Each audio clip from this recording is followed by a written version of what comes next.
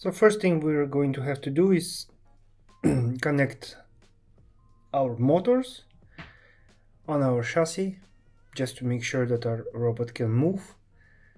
This is something you need to do once, and after that there's only one line of code that you're going to have to import each time you're creating a new script for your robot, and then your motors are going to listen to the commands you give them. So this is our chassis, our robot, our tank. It looks like that when it's closed. You're going to see this robot many times during this course, but for now let's just focus on our motors. As you can see here, we are using two 12-volt DC motors right here, but if you don't have DC motors of that voltage available, there are many different kinds of motors that you can buy online. For this chassis we're going to include the link to the site where we got it from in the description. So if you want to have exact same model, you can just buy it online and it's going to be shipped to you. I'm pretty sure they ship all around the world, and if not, then you can find an alternative site. We're also going to need this H bridge. Because our Raspberry Pi cannot provide a current of 12 volt, we're going to have to use this battery pack, basically for 8 batteries of 1.5 volt. So if you have one of those, it's going to be more than enough to power your motors.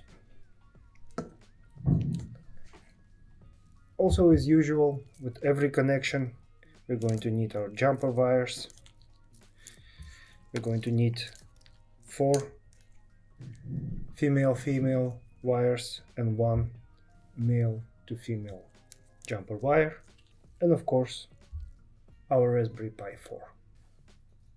So if you have everything that you need, we can start assembling to make sure that our robot can drive.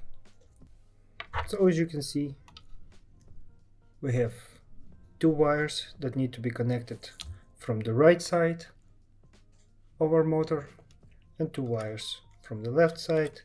We're going to connect them to the H bridge.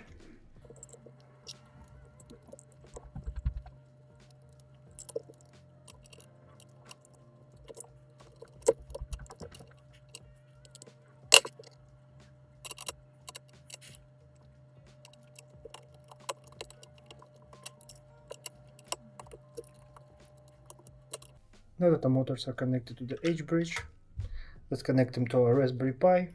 So now let's connect our left motor to our Raspberry Pi. So we need 2 jumper wires, female. The left side is in 1 and in 2. And then in 1 is going to go into our GPIO22, the physical pin 15 on our Raspberry Pi.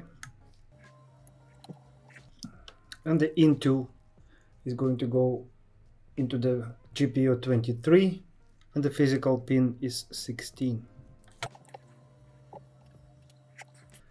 Now that we have still a good access, let's connect 1 jumper wire, male female, to our physical pin 20.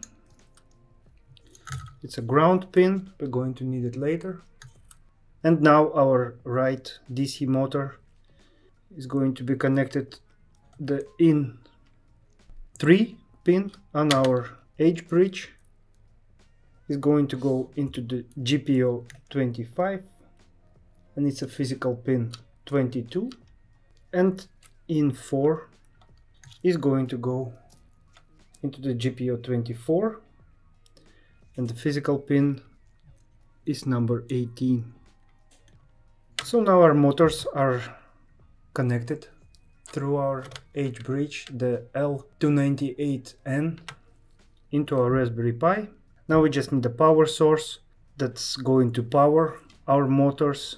As you can see on our circuit diagram, it's a battery pack that provides 12 volt, and I'm going to use this one.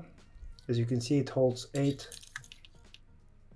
1.5 volt batteries.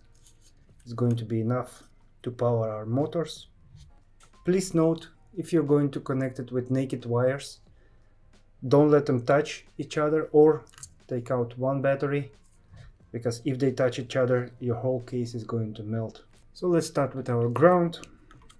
And we have a ground jumper wire that we connected to our Raspberry Pi. You just need to connect them both into the H bridge.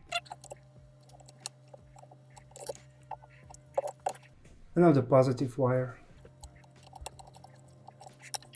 Now let's make sure that our H bridge gets enough power. So I'm going to plug my battery in. As you can see here, my lamp turned on, is blinking. That means that my motors have sufficient power to run. After that, we just need one line of code that I'm going to show here. And with that one line of code, we're going to be able to do all sorts of things. Of course, move our robot forward, backwards, and turn it.